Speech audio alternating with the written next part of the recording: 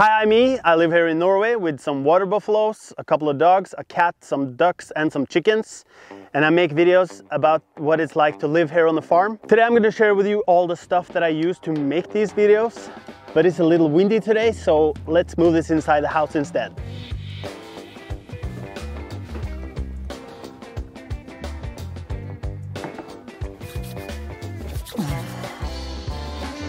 So first off, we'll start with the camera. I use a Canon M50. It's a small mirrorless camera with a flip out screen, which is important to have since I do a lot of filming like this, and then I can see myself on the screen to check the exposure and to see if I'm in focus. This camera has great autofocus, which I couldn't live without. It's a must-have when filming yourself. My first videos I did with an iPhone and this camera. It's a Nikon D600, but it doesn't have an autofocus. So what I used to do back then was to put a pizza box on a tripod and set the focus manually on the pizza box. And then I would press record and go over and stand next to the pizza box and align my eyes next to the box. And then I would slowly push the tripod out of the frame and do my thing. And then I would go and check the footage and do it all over again. With this, I don't have to think much about it. I just flip out the screen, press record, and it automatically finds my face, so I'm good to go. It's a pretty small and light camera. I like the colors it gives. The image looks good and crisp. It's easy to navigate, and I have two of them. And there's a reason for that. One is they tend to get treated a little rough.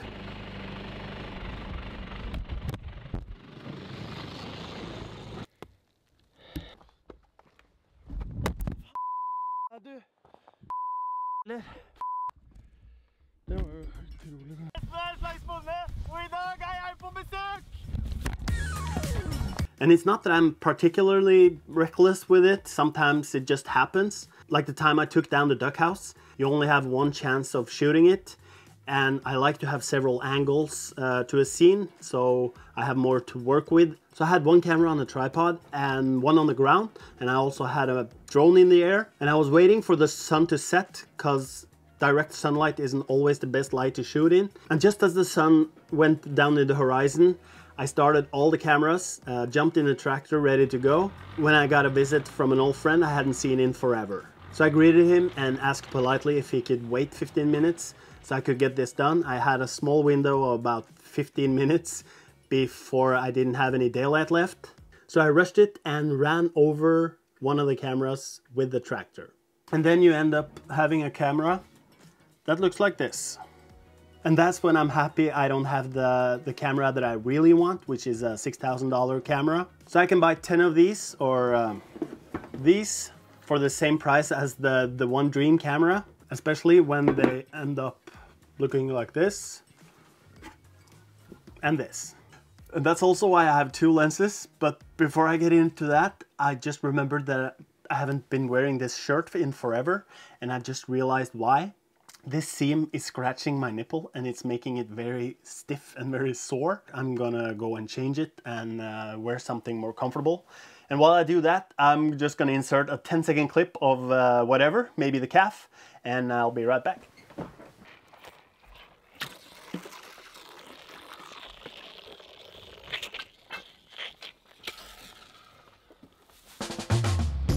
This is a Canon 18-135.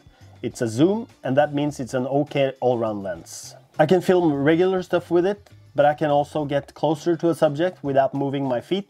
And that's especially important when working with animals, because when I'm shooting and I move to get closer, you can bet your ass that they stop whatever they're doing at the moment. So that's why a zoom is a good thing to have, so that I can get closer without disturbing them.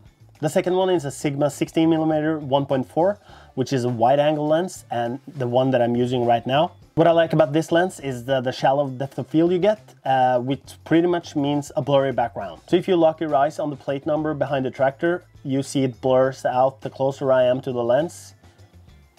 And that, I think, looks really good and a bit more cinematic, as they say.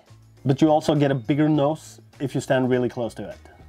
It also has an f-stop 1.4, which means that it'll take in more light than the other lens. And that gives me more time to shoot in the evening before it gets dark. But sometimes I don't have time to go in and grab one of the cameras, and then I turn to the camera that I always wear on me, and that's the phone. So when I find myself running a 10K on a Sunday morning after some water buffaloes that got out, the phone is always there, so I at least can get some shots.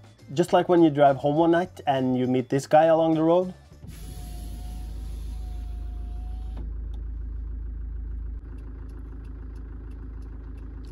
Hi, elg!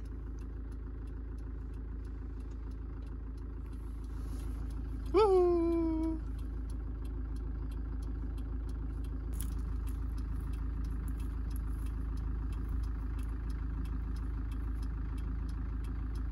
I would prefer to have the other camera here as well, but I have the phone and I have something to show you instead of just talking about it, and that always wins.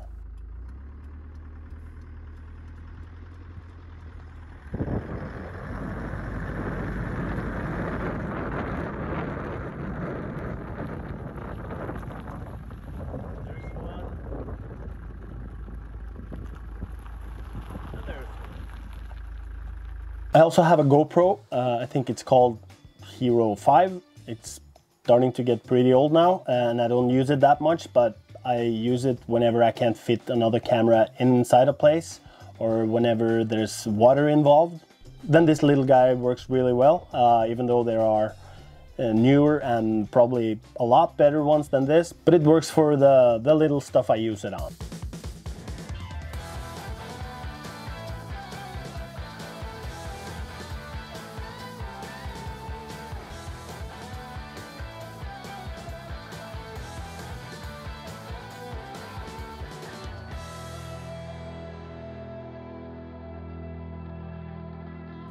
Since I'm pretty much the only camera operator here on the farm, the camera usually stands on a tripod. And to get some movements in the shot, I have this drone from DJI, the Mavic Pro 2. And that is still alive is nothing short of a small miracle, but I'm gonna dive a little deeper into that in a future video, so I'll save that for later. Also for movement without the crashing hazard, I use this glider from Edelkrone. It's probably called a slider. I don't know if it slides or glides. You attach the camera and you set it to move from side to side or forwards or backwards, all controlled by an app on the phone. It's not fast moving, but you get a little action from an otherwise static frame, and it can look something like this.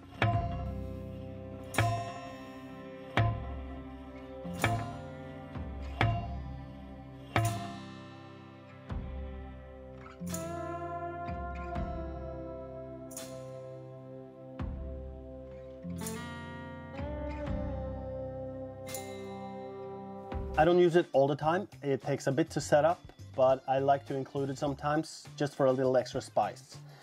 And also for movement, the recent addition to the setup is this gimbal from Xi'an called the Weebill S. It's pretty much a stabilizer for the camera, so you don't get that shaky footage when you're hand holding it.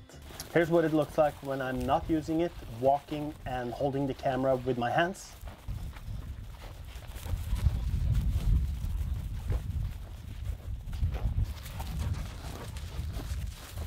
And here's using the gimbal. It pretty much makes everything more stable and prevents the viewers from getting dizzy.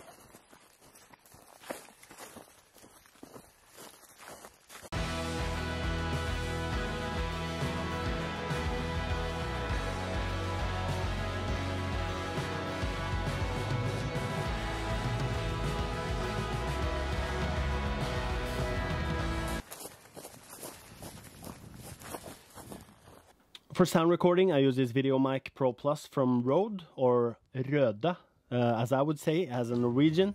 It's like a gun and records sound in the direction it's pointed, but for talking, you kind of need to be as close to it as possible, and that's why you see so many shots like this when talking. Talking about blue skies, talking about sunshine.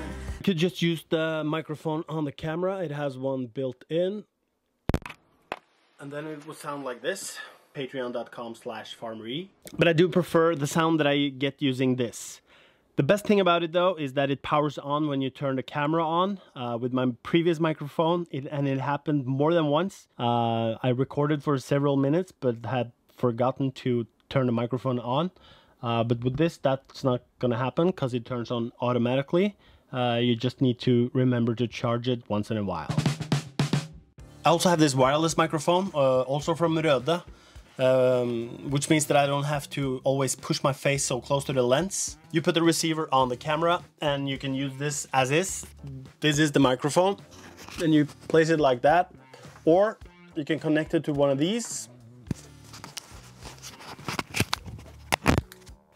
And I usually then hide this in my pocket and place this somewhere around my face, and you're good to go. I also think that this gives a more natural perception on where sound comes from. We're so used to sound coming from the camera itself. So when I walk across the camera, your brain knows that I'm approaching, passing, and leaving, even without watching it.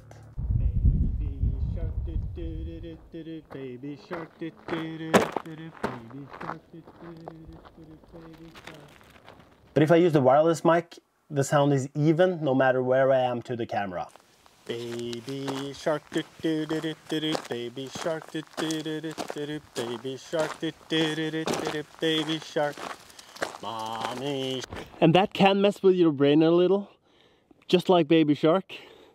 You're welcome. For lighting, I try to do as much as possible outside and use natural light, but sometimes that's just not possible. Like today, because we have a freezing wind and it makes recording sound a little bit cumbersome. So that's when I use this light from Aperture. It's a 300D Mark II, and I usually put it inside a big softbox to make the light a little softer and beautifuler. Earlier, I just used a work light, like the one they use in construction, and bounced the light into a wall, and that works as well, and looks like this. But then I got rid of that beard and got this light, and now I pretty much use it for everything that I shoot inside. So that's pretty much all the gear that I use to make these videos. I want to point out that I didn't get it all at once. It's acquired over time. And as I said, I started out with this old camera and a phone. People are using all kinds of gear to make videos. This is just what I use and isn't necessarily the right stuff for you. So if you're thinking about starting a video or a YouTube channel and don't have a lot of stuff, don't let that be an excuse to not do it. It's better to do something with what you have than doing nothing at all. And that is applicable to anything in life. So get off that couch and do that thing you've been thinking about for so long. Even if you don't have that one thing you think you need to do it, Netflix will still be there when you get back. So that's it for me. Thank you for watching. Like and subscribe if you want to see more. Stay safe, be good, and I'll see you in the next one. Toodaloo.